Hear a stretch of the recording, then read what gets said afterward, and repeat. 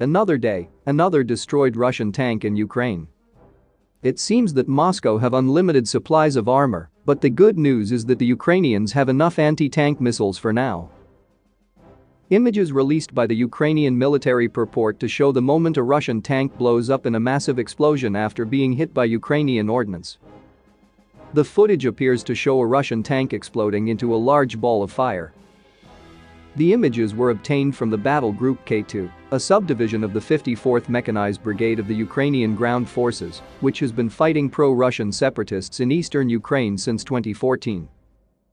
Referring to the Russian military in Ukraine as uninvited tourists, the 54th Mechanized Brigade said, "We continue to show the travels of uninvited tourists with heavy equipment in the fields of the Donetsk region near Mariinka." Mariinka is a town located in the Marinka Rayon district in the Donetsk Oblast, in eastern Ukraine. The 54th Mechanized Brigade added, "The tourists rode through the fields, looking at the Ukrainian fields, where, meanwhile, brave guys from the K2 group with another famous unit were engaged in sowing grain. And it turned out that the tourist vehicle met with our cedars. Yes, and broke forever. To be continued." They signed off with the now famous slogan Slava Ukraini, which means glory to Ukraine, in English. Russian troops invaded Ukraine on February 24 in what the Kremlin is still calling a special military operation. June 10 marks the 107th day of the campaign.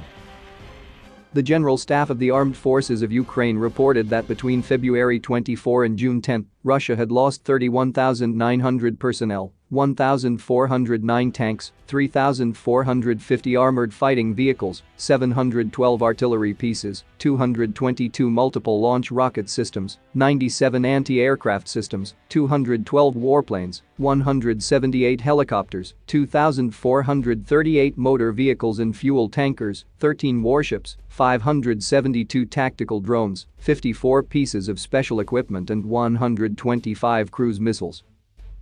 More than 1,000 Ukrainian troops captured in Mariupol have been transferred to Russia, according to Russian media.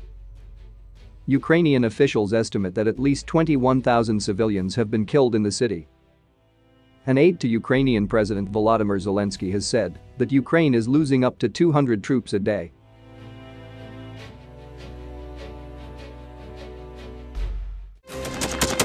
Thanks for watching, and don't forget to subscribe. Also, if you want to support Warthog Defense, please become our member and get early access to new videos, exclusive members-only videos, and become administrator in comment section. The membership link is in the description. Rescues every day. We had a guy last week at 6 rescues in 6 days. He's doing the job every day.